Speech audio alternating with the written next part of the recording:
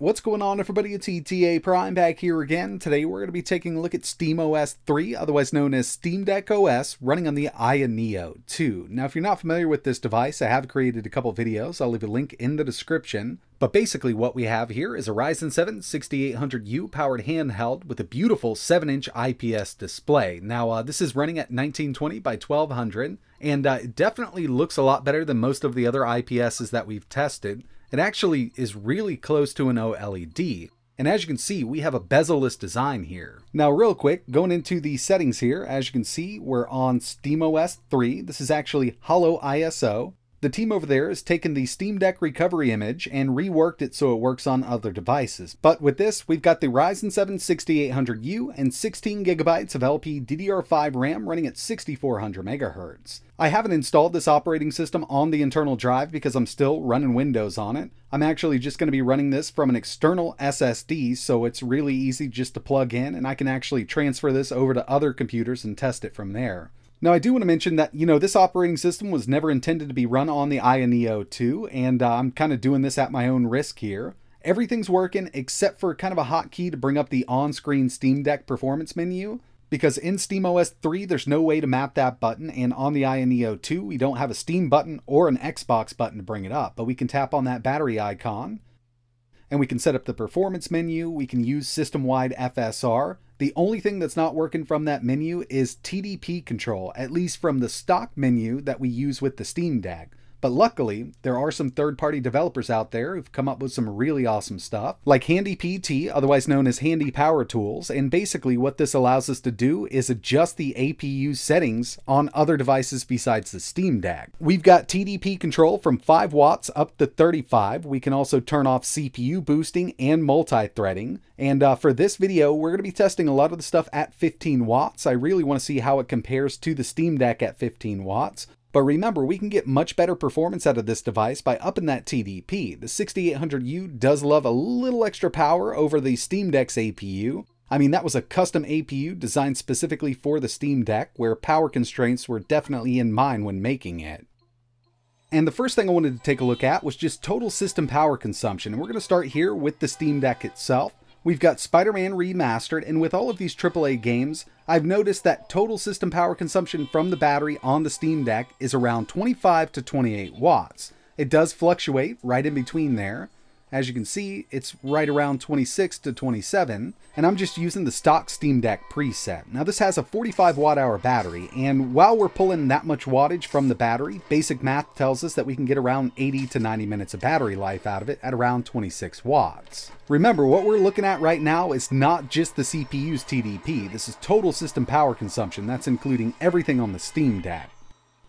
Now moving over to the AYANEO 2, I wanted to show you that we're at that 15 watt TDP on the CPU, and total system power consumption on the AYANEO 2 running Spider-Man Remastered with the same settings, we're pulling around 32 to 33 watts on the AYANEO 2. Now the main thing here is we've got 4 extra cores that we need to power, and when it comes to the 680M iGPU that we have here with the 6800U, does require a little more wattage to get up there to those clocks. But even at 15 watts, this is offering better performance than the Steam Deck, and of course we've got more to go with it. We can actually take that TDP up, and really when it comes down to it, a lot of these manufacturers with the 6800U handhelds are calling 28 watts gaming mode.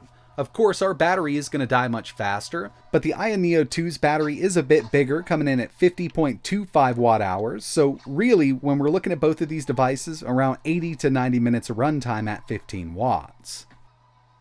Now the next thing I wanted to take a look at was Cyberpunk 2077 on the AYANEO 2. We're using the Steam Deck preset, and I've actually gone up to 20 watts on the TDP. That's really going to help get those clocks on the CPU and GPU up there. And instead of running at around 35 FPS, we're really close to 60, and we can stretch 60 out of this. We will need to take some of those medium settings down and go up to about 23 watts on the TDP, but yeah, I mean, we could run this at 60 if we wanted to.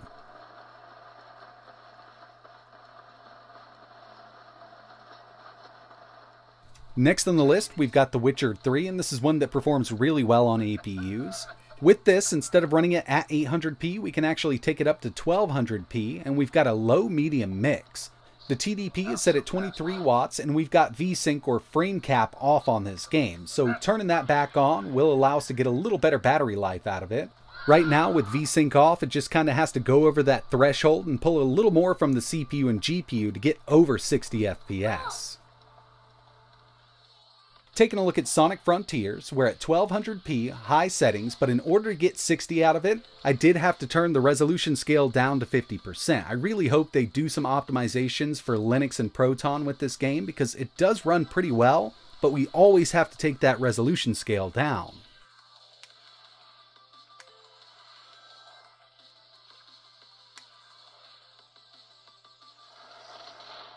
Here's Doom Eternal, and this one just works really well in Linux. We're at 1200p medium settings and we can get well over 60 FPS out of it. Again, VSync is off, so we could limit that power by a bit turning VSync on, and it would play this at 60 all day long. I really wish we would have saw more games using this engine here because even on these APUs in Windows or Linux, it just performs really well.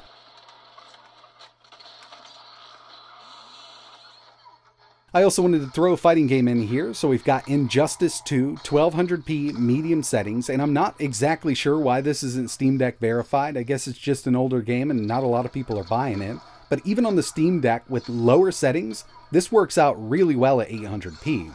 I personally think it should be Steam Deck verified. But as you can see, constant 60 here at 1200p medium settings. Now what we've seen so far were harder to run games. I did want to show off just a couple easier to run games. They're not going to pull as much wattage, like Sonic Mania here. I actually expected this to pull a little less, but you know, with those extra 4 cores there, I guess it's just working them. I could disable overboost here, and we could definitely save a little power, but I just left it on. And finally, Left 4 Dead 2, 1200p, maxed out, 60 FPS. Really great performance, but yeah, I mean, it's an older game. This even runs on lower-end Intel CPUs at a lower resolution, so I expected this to run really well. But the older source-based games are going to be fully playable maxed out at 1200p on this device.